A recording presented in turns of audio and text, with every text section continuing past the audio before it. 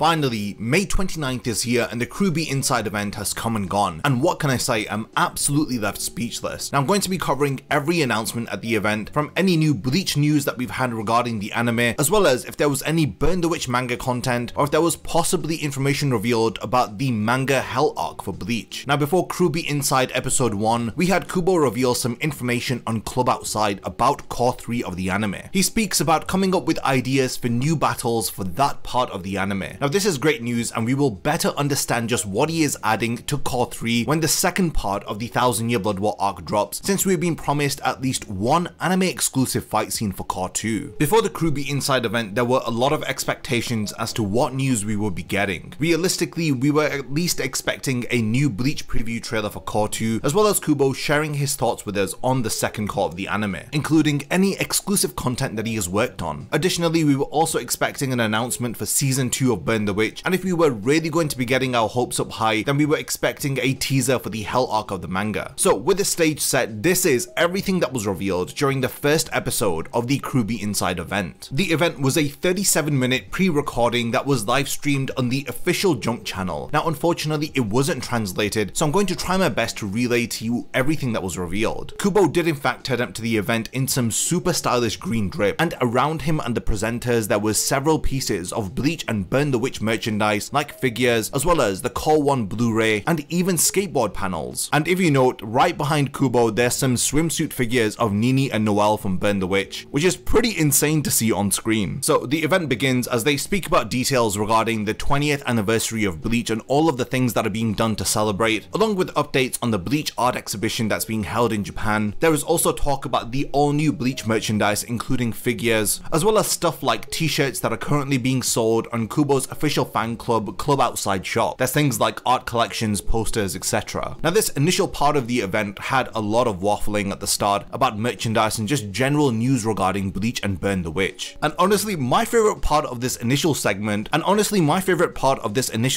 was just seeing Kubo react to some of the figures that were being showcased. It must have been surreal for a mangaka to see their own work brought to life like this. Now there was one shot in particular that I want to pay a bit of attention to, as he was holding the new Bambietta figure. I cannot believe that he's holding that really lewd figure of Bambietta, and this whole part of the event just had me dying. It's funny how he went nowhere near the Giselle figure and just let this other side presenter hold on to it, while he was showcasing the Bambietta one. So yeah, the event spent some time talking about some of the merchandise like t-shirts and figures, but then we get to the real meat and potatoes as we turn over to Core 2 of the anime, as we are now introduced to the voice actors of Ichigo and Uryu, along with the director of the all-new Bleach anime, Tomohisa Taguchi. The event seems to be very organized, as each of them have a clipboard with several pieces of information that they are running through like some sort of checklist. So the new trailer for Core 2 of the anime drops, and we see the blue text, which of course represents the Quincy as we've seen from earlier trailers and from Core 1 of the anime. There you have it, Bleach, the 1000 Year Blood War arc, and in the background we can hear Yhwach calling out to Uryu Ishida as he declares him to be his successor. Then this blue text appears on screen, which translates to separation, which seems to be the subheading for Core 2 of the anime. We then cut to some shots that are focusing on the Sternritter, as we see Bazz-B complaining about Uryu being appointed as the successor, as he questions just who on earth is this guy. We see shots of Bambietta, who seems quite indifferent about the news, and we even cut to the Bambi's mask, BG9, and then a conversation between Bazz-B and Hashwald. Following this, we see a shot of Uryu kneeling before Yhwach as he states that he has severed his ties with everything, as he pledges his allegiance to Yhwach and his army. We know that here he is drinking Yhwach's blood in order to acquire his own shrift. Then we cut to one of my most favorite shots from this trailer, and it's Hashwald who is sitting at the head of the table with both of his hands placed upon his sword. As he reaches out to the screen, he orders the Sternritter to break the Shinigami's hopes along with their Zanpakuto and to engrave true defeat into their minds and their bodies. This is some really ruthless stuff. We then pan out across a long table, and this shot is so reminiscent of the Espada and how they were iconically sat around their table. You can really tell that Taguchi and the staff knew exactly what they were doing with this scene in particular. This really is one of my favorite shots from this new trailer, and it was very fitting to see Hashwald sitting at the head of the table, rightfully so, as the Grand Master of the Sternritter. We then see the brightly lit Soul Society fall to darkness as the Quincy begin their second invasion. We get a shot of Ichibei mysteriously smiling, with him him saying that 1,000 years of peace have made the Shinigami weak, as he warns that the Quincy will definitely return in the near future. During this talk, we see a really cool shot of Ichigo removing his white robe, which presumably is following his training with Ichibei, as he wields his dual-bladed, all-new True Shikai. Yhwach is then heard to be saying that the battle against the Shinigami will now end as they launch their second attack. Visually, you can see the skies have turned red as the Quincy begin their attack, with the Soul Society being replaced by the Quincy City. Now there's some really nice close-up shots of Hashward, Uryu and Yhwach here, as we then see them standing on top of the battleground overseeing the attack as they patiently await for their opportunity to ascend to the Soul King's palace. Now the music really kicks in here as we get a preview of the all-new opening song, which is titled Stars, and it's sung by the band WOD.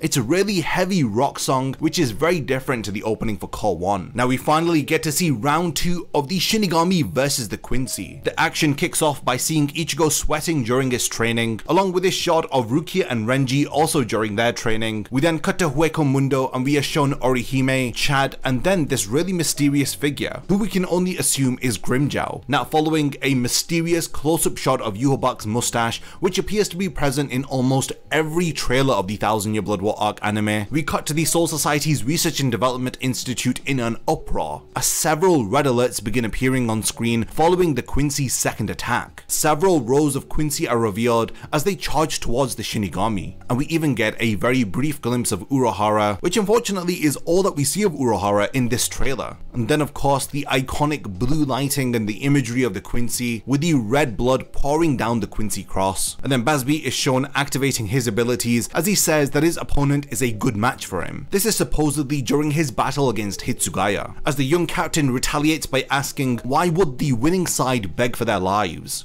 Additionally, there is some brief banter between Rangiku and Hitsugaya here, with her saying that it's cute that her captain is relying on her. Now, notably, you can see that the red sky is in the background, and it looks amazing in my opinion. It does a fantastic job of setting up the mood and the atmosphere of the second core. Following this, we get some glimpses of Hitsugaya's battle against Kangdu, before we cut to BG9 taking out Omaida, as Soifon then appears onto the battlefield and teases her perfected Shunko. She states that her opponent is more advanced in comparison to what she was told about him. Now there are some amazing shots of her battling BG9 here with some truly flawless art and animation, and I really love this close-up shot in particular of her face. Then we get to see Mask make his appearance within the trailer as he exclaims that he is always serious. This of course is before he charges towards his opponent. Then the majestic glowing Mayuri is revealed in his new outfit along with Nemu in the back, who also looks really cute with the top hat that she is wearing. Now this shot of Mayuri is of course during his confrontation with Askin, who ends up telling Mayuri that the situation is still very dire for the Shinigami, in response to Mayuri probably taunting him. Now we have a very important shot that's probably one of the most notable ones in this trailer, which showcases Shinji standing before a pile of corpses. Now presumably these are Shinigami from his own division, as a row of Quincy aim their bows towards Shinji ready to fire. Now I'm presuming that the anime exclusive fight scene in the second core will be Shinji battling against these various Shinigami. We know that in the manga he was taken out by Bambietta, and we saw very little of Shinji during the 1000 Year Blood War arc after this. We hear Shinji's voice actor say that he will take everything and flip it on his head. This of course is in reference to his Zanpakuto's ability. Shockingly, the trailer actually teases Shinji saying Bankai. Now this is a transformation that we have only been shown during the Can't Fear Unwell light novels, so it's almost certain that Shinji is going to be given way more love within the anime in comparison to the manga. I really cannot wait to see what Kubo has cooked for us here, because it doesn't just stop here with some of the Can't Fear Unworld content that is being teased for Core 2. But I'll talk more about this just in a second, because before that we see Komamura rip out his heart for the Grand Elder of his clan. Following this we get a CG shot of him activating his Bankai, as well as a teaser for his human form as he battles against Bambietta in a holy form. He of course says that he has left behind his life long before he had stepped foot into battle against Bambietta. This of course highlights how Komamura has totally succumbed to revenge. Following this, both Kensei and Rose get some love in this trailer as we get some shots of them on the battlefield, as well as close-up shots of Bambietta in a holy form, which is animated absolutely incredibly with all of the sparkling visual special effects. The Bambis are then revealed as they say that they would be so lonely without Bambietta as they tower over her defeated body. We then cut to my boy Shunsui during his confrontation with Hashward as he tells him that next time he will be waiting for him with some tea made in advance. We then get this very cool shot of a glowing Ichigo with this multicolor effect surrounding him, which must represent his new aura, as Ichibei can be heard in the background saying that Ichigo has now become a new Shinigami. We then get some very brief shots that seem like memories from within Ichigo's Reiatsu. This is in fact memories that are related to the Soul King's mutilated corpse. I need to emphasize that these images are really blurred and distorted, and this all could hint at us getting a Soul King flashback, with this image here being one of the most biggest hints as we see the Soul King encased within that crystallized prison. It's really hard to make out what's going on, but here you can definitely see the torso of the Soul King with all of his limbs actually severed. This particular scene ends with Ichibei exclaiming that Ichigo has surpassed the ordinary Shinigami. Now, could this be hinting towards Ichibei now saying that Ichigo will be the new Soul King? We then get this really nice shot panning upwards, revealing Ichigo in his new outfit that he wears for the remainder of the 1000-year Blood War arc. We then cut to Kangdu charging forwards, and then a bloody Hitsugaya is seen on screen for a brief moment, and then we get this really quick glimpse of Komamura's heart after he rips it out and offers it to the Grand Elder. Then some of the lieutenants get some love as Iba is shown to be clashing, followed by Momo, then even Hisagi gets some on-screen love. We see Ukitake sat at the shrine hinting his reveal of Mimihagi.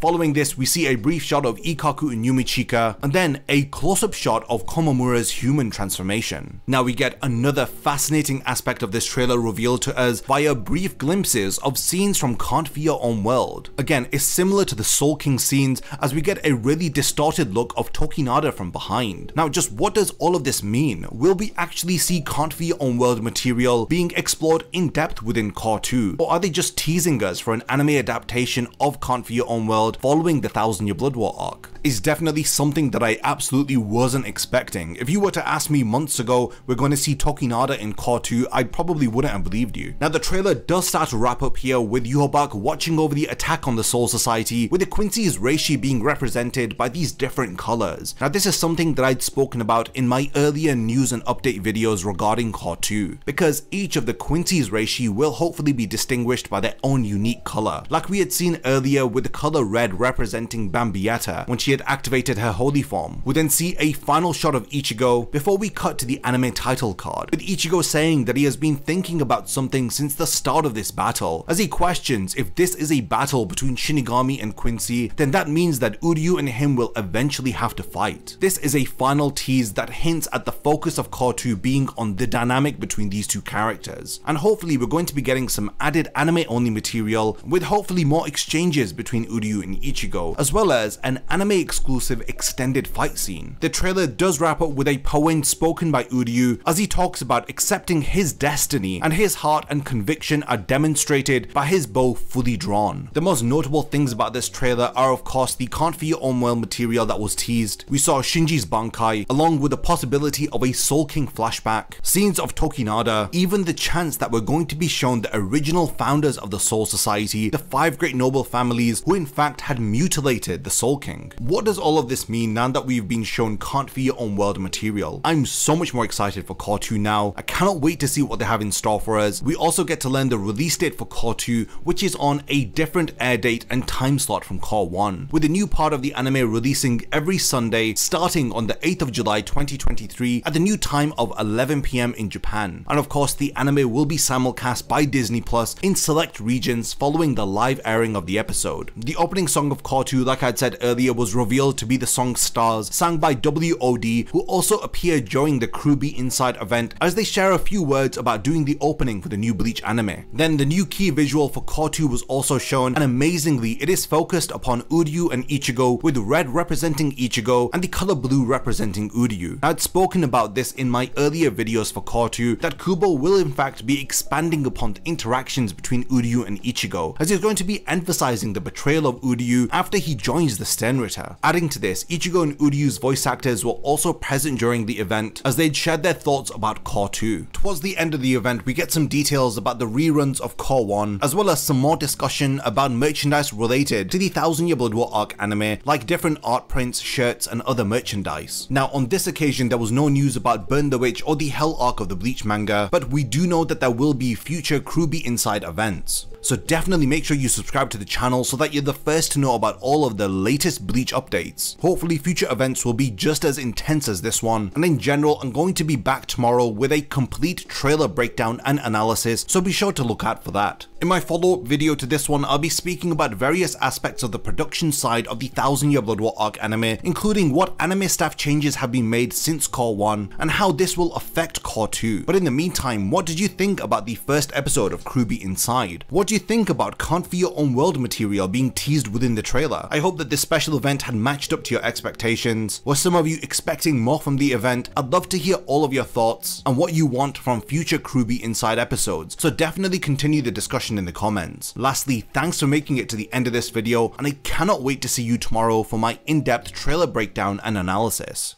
If you enjoy my content, then you can support my channel through Patreon for as little as $1 a month, or even through YouTube by becoming a channel member. You will gain access to exclusive channel perks and a Discord server which I frequently use. So become a member of my Zero Division and be the first to know about my upcoming videos. And once again, thank you for sticking around till the end of the video, and whatever you contribute will mean a lot to me.